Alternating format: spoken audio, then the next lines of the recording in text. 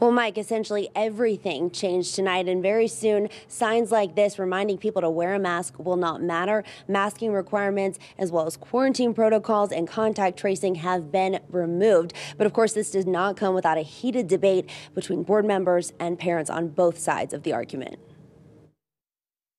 But the parents who have, I don't want to put up with masking our kids even though we don't believe in it for this long, we deserve rights too. I am absolutely horrified. I think this is just a very straightforward pandemic. It is aerosol.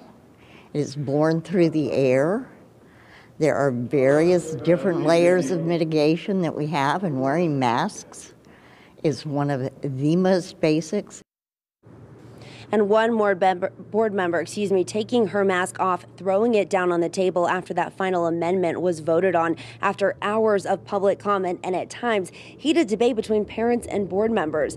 Many on both sides of the argument citing health concerns for their child's health. Currently, 22 students and one staff member in the district are actively fighting a COVID-19 infection.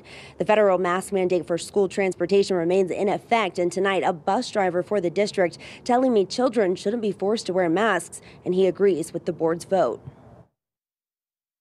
I fully believe in that. The mask should be optional. It's freedom of choice, and the parents should have a say. I drive the bus. Kids have masks on in the bus, supposedly. Most of them pull it down to talk because they can't understand what everybody else is saying.